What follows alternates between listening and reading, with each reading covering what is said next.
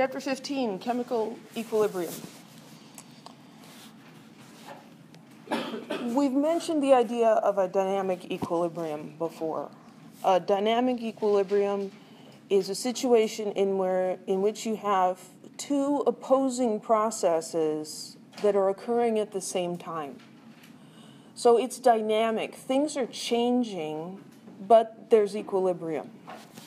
So one analogy for this is to think about a freeway.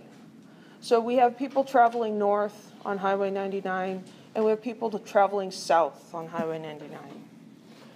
And if you have a dynamic equilibrium occurring, the rate of people traveling north is the same as the rate of people traveling south, and so the total number at each end, total number of cars at each end of a particular section is going to be the same, but which cars they are going to be constantly changing.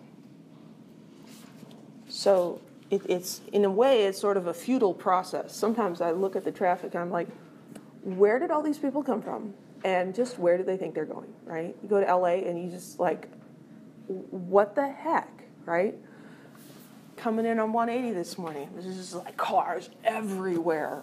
This is why I don't like 8 o'clock classes. Well, one of the reasons. The other is I have to get up too early. But you get this traffic going in opposite directions, right?